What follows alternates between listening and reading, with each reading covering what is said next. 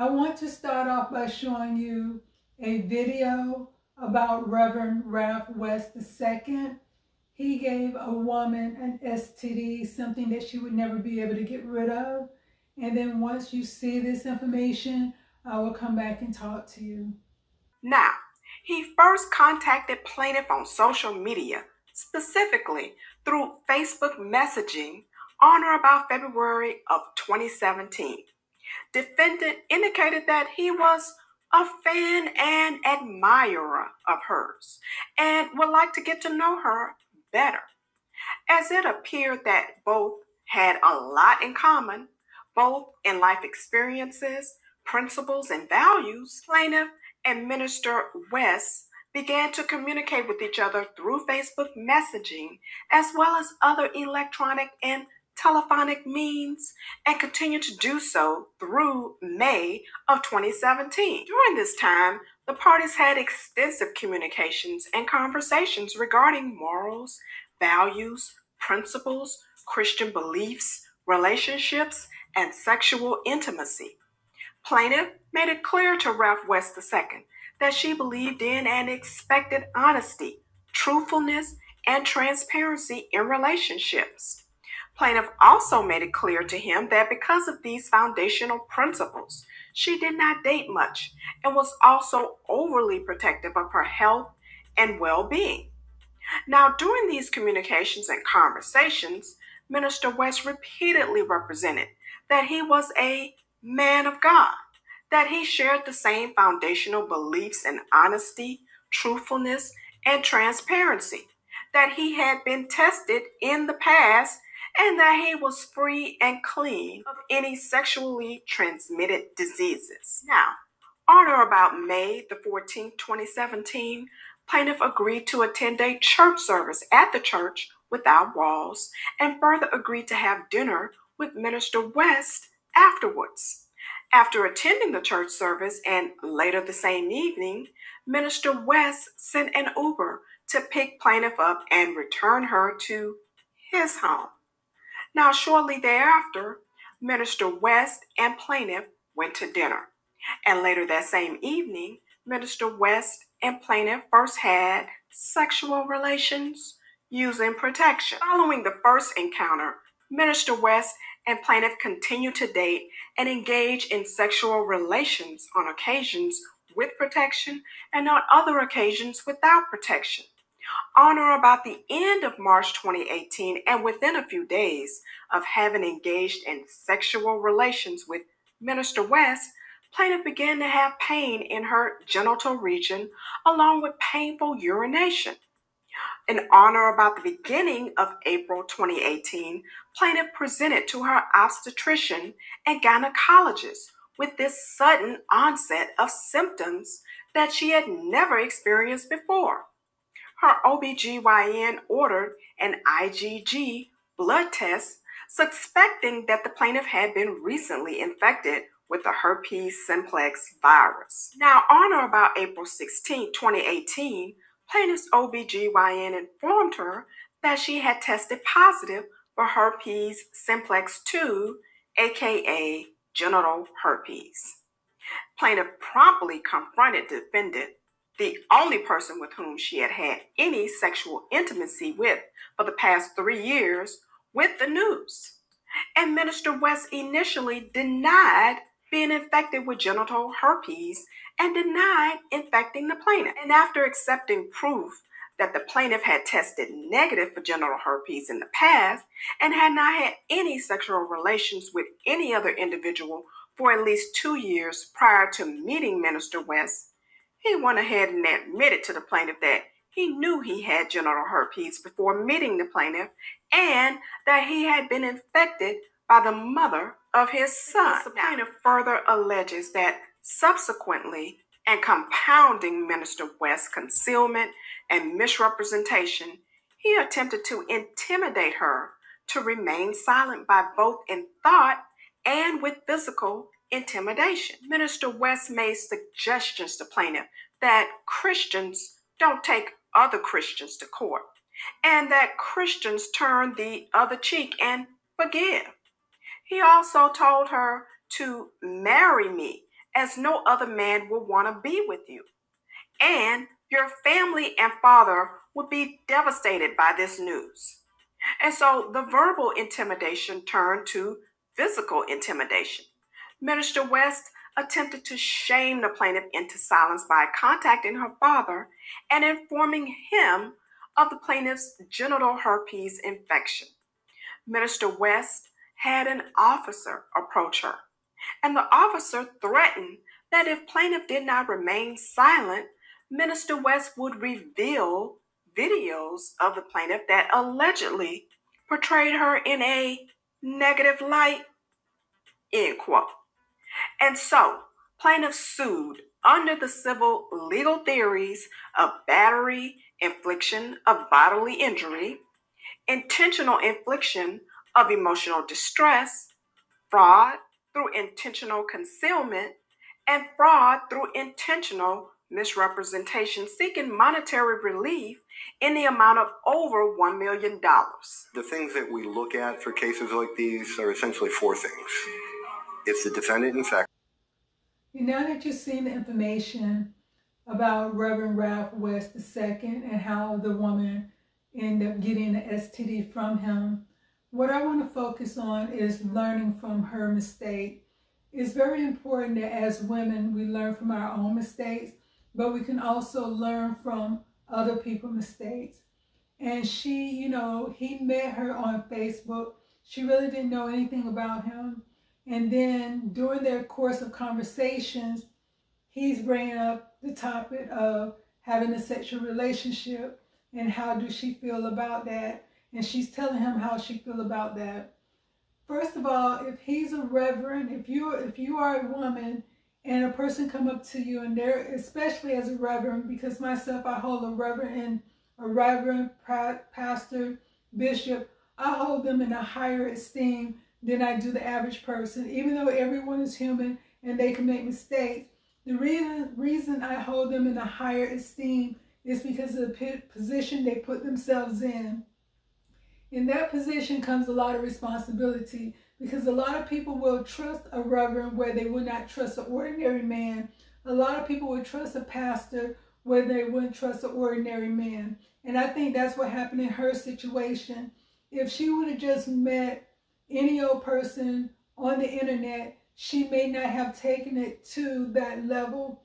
But by him being a reverend, by him being a pastor, she probably felt safe with him. And he did put that out there like, I'm a man of God.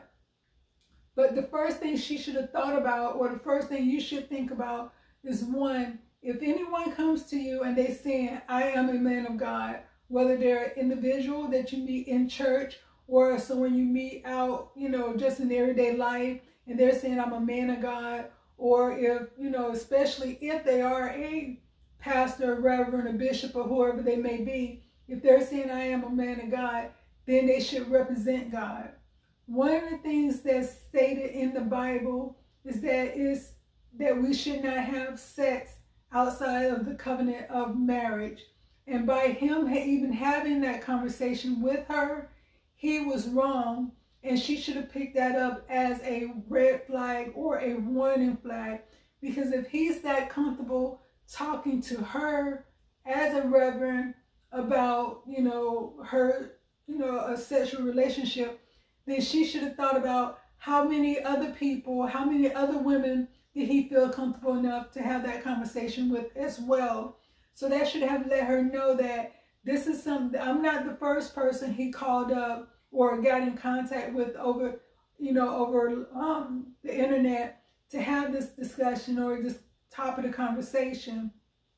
So that should have warned her to stay away from him, or at least put in her mind, I'm not going to do anything with him because this is a pattern of his, because he's too comfortable having this conversation with me, and he really don't know me, and I really don't know him, but he's a reverend, and he's supposed to hold these laws in high esteem that God put in place, but he's not doing that.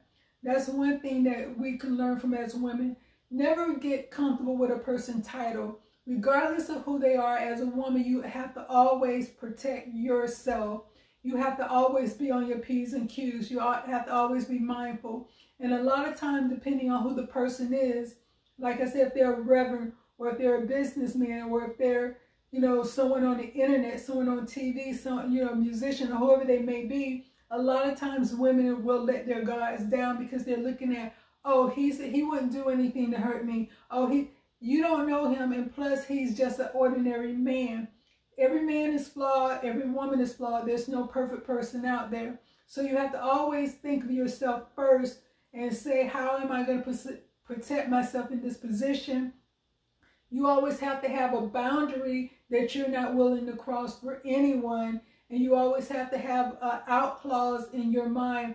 If I do go out to dinner with them and the topic turns to this, how am I going to get out of it? If I say, okay, I'm going to go to lunch with you or go to movies, that's all I want to do. I don't want to go to your place after. You have to have all this set up in your mind. So when you find yourself in these situations, you're not kind of like stuck and don't know what to do and you kind of go with the flow. You have to always have your boundaries set before you enter in any type of relationship, any type of conversation, going out with a person, anything like that. And you can't let the titles get to you. I look at everyone as the same. You know, like I said, I try to respect everybody because I want to be respected, but you're not going to impress me by a title.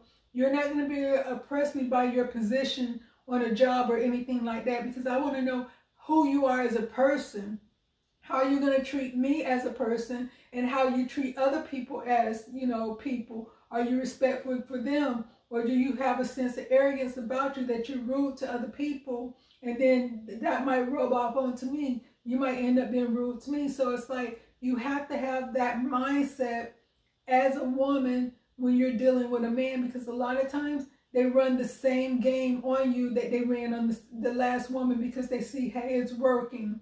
I found a niche. I found something that works, and I'm going to keep using it. And if it don't work on this one, oh, well, I'm going to go to the next one. So it's going to work on someone. And that's what he sounds like he is, that he just have this thing where he gets online, he meets a woman, he make her feel comfortable, and then they end up hooking up at some point.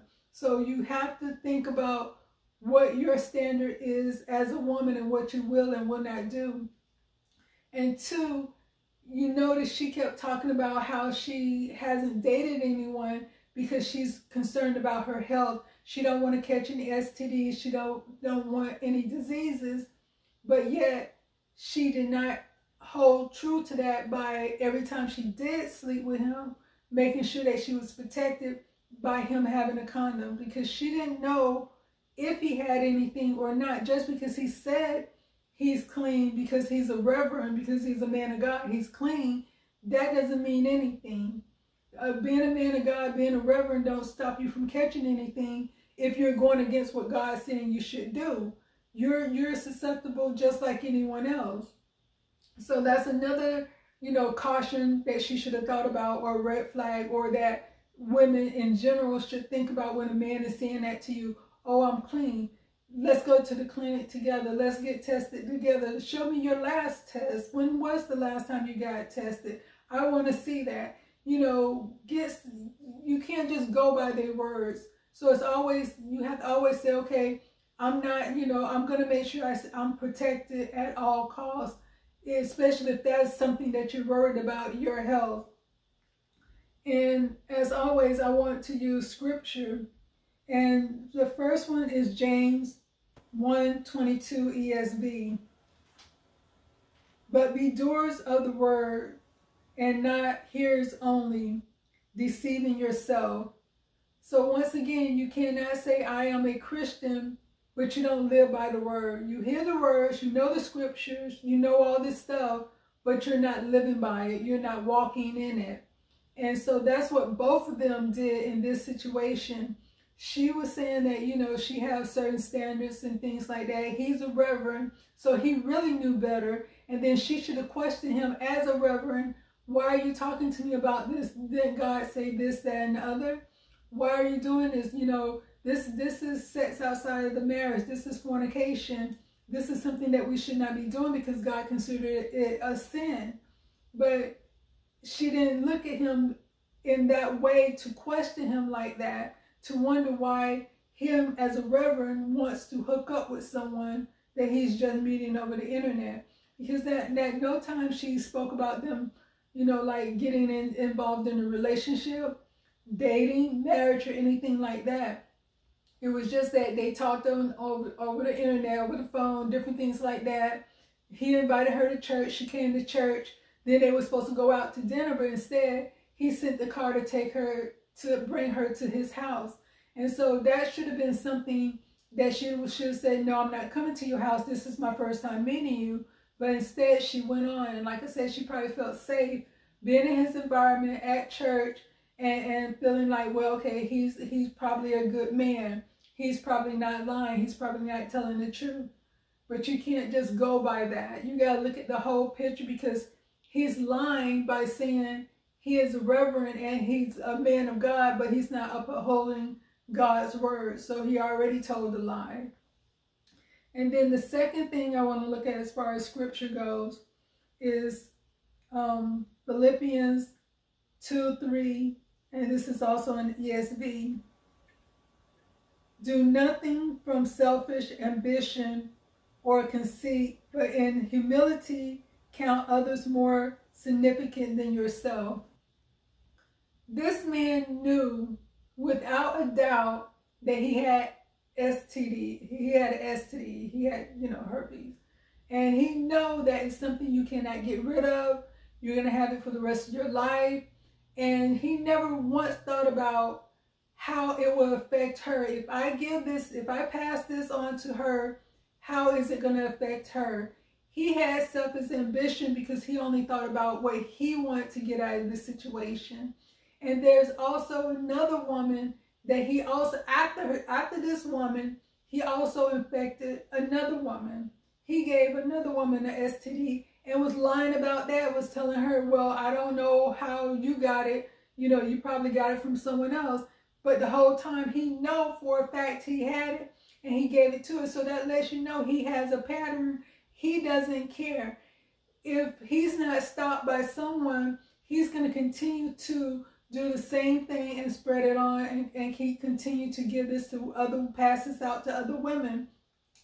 That's why it's important that you do look at people as far as what they're saying to you and how they're actually moving, who they are. Because if you're coming at me and you're saying that you're in a certain position, you don't believe in this, you don't believe in that, or you're handling you talking one way, but you're living your life a different way, then that is something you need to pay attention to as young women out there. Don't always just go by what a man is saying. Spend time and see how he's actually living. Understand this person for who he is, not for the person that he portrayed over the phone, not for the person that he's portraying in public, not for the person that he's portraying on social media. Get to know the real person before you go do anything with them to see who they truly are. And a lot of this stuff can be avoided by doing that. So like I said, I'm not passing judgment on her, because that could happen to anyone, because you could be doing everything right. You could be with a person that's out there, sleeping with someone else, and then bring you back something, as, that could be your husband out there or your wife out there, and they bring you back something and you didn't do anything wrong. So that's why I'm not passing judgment. But as women, we need to put ourselves first and think about being safe and doing things safe, so you don't find yourself in the position where you are catching the disease that you can't get rid of, that you're going to have for the rest of your life. She sued him for $1 million, and I think they settled for about $2.4 million. But, I don't know if he paid that or not.